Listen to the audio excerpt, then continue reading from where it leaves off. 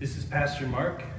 Christ is risen indeed. This is the third reading from this Holy Week as we walk through these days of Christ's Passion from Maundy, Thursday to Good Friday to Easter morning. I'm reading the story from the Spark Story Bible on page 482, if you want to pause and turn to that page.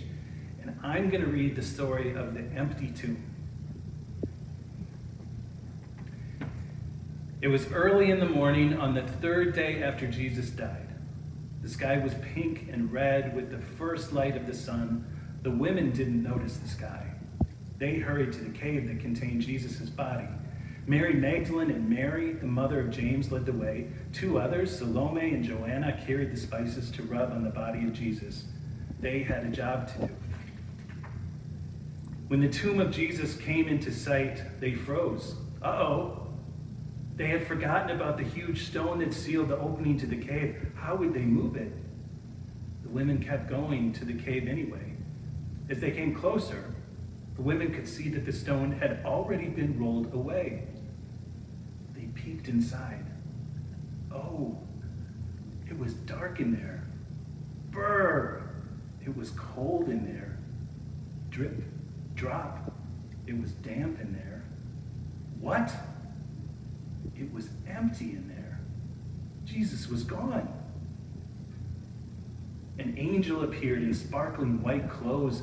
The glow from the angel brightened even the darkest corners of the cave. The women shielded their eyes from the blinding light. Don't be afraid, the angel said. Jesus isn't here. This is a place for the dead. Jesus is alive. Hurry, the angel said. Go tell the disciples. The women did not delay. They ran to tell Jesus' friends what they had seen and heard. Oof! Mary bumped into a man, tripped and fell at his feet. Wait! She knew those feet. A familiar hand reached out to help her. Wait! She knew that hand. She looked up. Yes, she knew that smile. It was Jesus. Hello, friends, Jesus said. Jesus was really alive. The women hugged his feet and shouted with joy. Go tell the others the good news that I am alive, Jesus said. I will meet them in Galilee. I can't wait to see them again. The women had a new job to do. They had to tell everyone Jesus was alive. Jesus was alive, and just like Mary and the others whose job it was to go tell others that Jesus was alive, that's our job too. Even in these days when it's hard to be inside and apart from friends and teachers and not doing the things that we're used to doing, Jesus is still alive. There's still new life for us to see, love to share. So I want you to know that you are loved.